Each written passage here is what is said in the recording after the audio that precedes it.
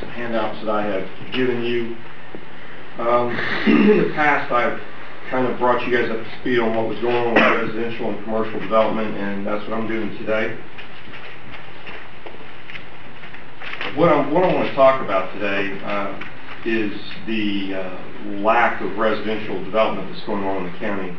Some people are calling it a crash of the residential market.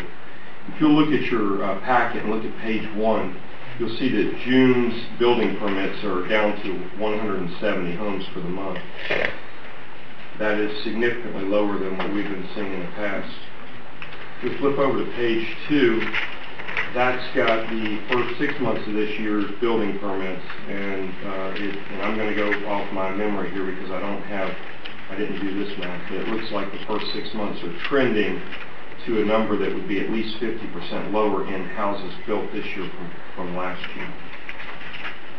The average number of homes, if you took this 1,037 homes for the year, is down to 172 per month.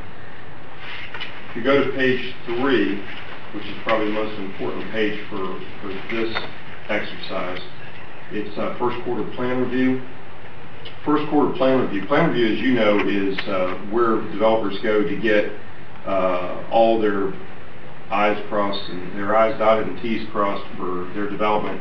It gives you a picture into what the next 6 to 12 months are going to be as far as development in the county. And this is the most concerning page right here.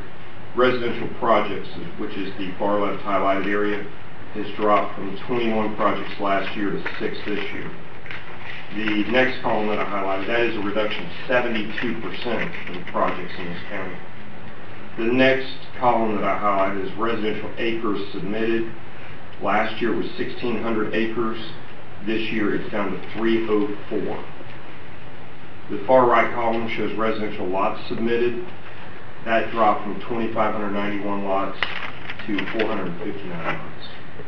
The residential acreage submitted is a reduction of 82% of our acreage in residential development, and the residential lots submitted is down 83%. A lot of people will applaud the slowdown, but I think few people will applaud the ramifications of that slowdown. I think that anyone with any measure of being able to look at the crystal ball will see that this could result and may result in a lowering of property values, and certainly will result in a raising of unemployment. On the flip side, on the good side, the local economy is rolling very strongly. Commercial growth is off the charts. I didn't bring you anything for that, but you can look at the last couple of pages and see some of the other things like commercial acres submitted in plan review. That's up 44%. Commercial acreage total is up 255%. Hopefully these developments on the commercial side will offset the loss in jobs that we're going to see from the residential side. So that is my report. I just wanted to bring you guys up to date. We should have some new numbers in the next 3 to 4 weeks to give us the second quarter's plan review, and when I get those, I'll try to get them to you as quickly as I can. For Paulding.com, G. Patton Hughes reporting.